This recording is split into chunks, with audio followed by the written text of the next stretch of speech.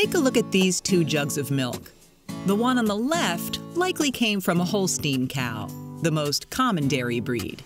And she was probably fed a mixture of grass and grains, like corn and soybeans. The one on the right came from a Guernsey cow, whose diet was 95% grass. It looks almost like eggnog, with a rich yellow color. Most of the reason for that golden hue is the breed, but it's also partly due to the feed. If that crunching sound is any indication, these cows must be enjoying their lunch here in the pastures of Woodbourne Creamery in Mount Airy. Most of our field is a combination of orchard grass and clover. So this is red clover, and will grow to about 1 foot tall, and it'll have nice big red flowers on it. And then most of the tall grass you see here behind is orchard grass. It'll give them lots of nutrition. The cows here consume a diet of almost all grass, and for these girls, grazing comes as naturally as producing milk, which is why Farmer John Frederick decided to raise the herd this way. My wife decided she wanted to make cheese. I wanted to take care of our own cows, and at the same time, so this whole sort of buy local movement was happening, and so we thought about it, decided we wanted to buy a bigger farm.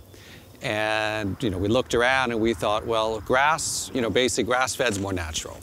And so that's how we wanted to raise the cows. Of course, raising grass-fed dairy isn't as simple as just putting cows in a field. John uses a system called managed intensive grazing to make sure the herd gets the nutrition they need without hurting the pasture. If you overgraze your grass, then it takes a lot longer for the grass to recover. So in our fields, the main area has 32 fields. There's another section with 15 fields behind it. There's a couple more fields on the other side. The cows are in every field for no more than 12 to 24 hours, but the key is to move them from field to field before the grass gets eaten too much. From above, you can see the sections where the cows have recently mowed the grass, and the fuller pastures they'll move into soon. And in the winter, when fresh grass isn't an option, John feeds them a mix of dry hay and fermented haylage made from alfalfa. So it's these big round bales, and alfalfa is a legume, so it's a bean, and it's really, really good. It's really high protein for them.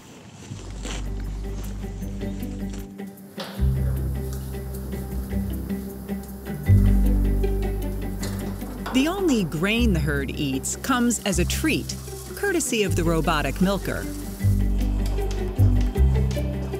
So they get about 5% of their feed in the robot, and that's an inducement for them to want to come in. It basically does have some corn, mainly has minerals to basically counterbalance anything that they're not getting out in the grass. When the cows get milked is up to them. The machine does everything from identifying the cow, to cleaning the teats, to the milking itself.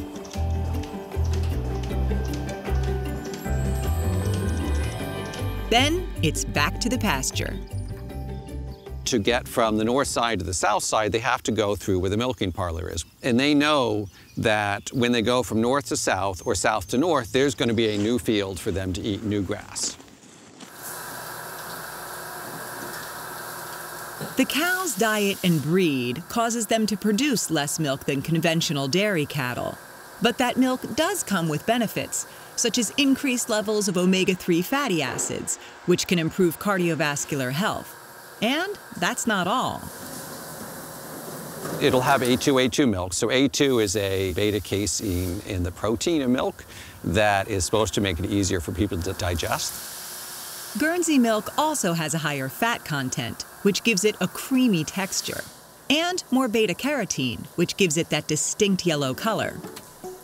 When they move from haylage to grass, that color becomes a darker color. Throughout the year, it's a sort of a golden color, but in the springtime, it goes to a darker yellow or a golden color, because I guess they're just getting a lot more beta-carotene out of the fresh grass.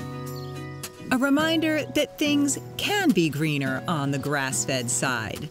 Or, in this case, golden. Hi, Thanks for watching Maryland Farm and Harvest. If you like this story, leave us a comment. If you want to see more, check out our playlists. We've got videos of cute animals, big machines, delicious farm-to-table recipes, and more.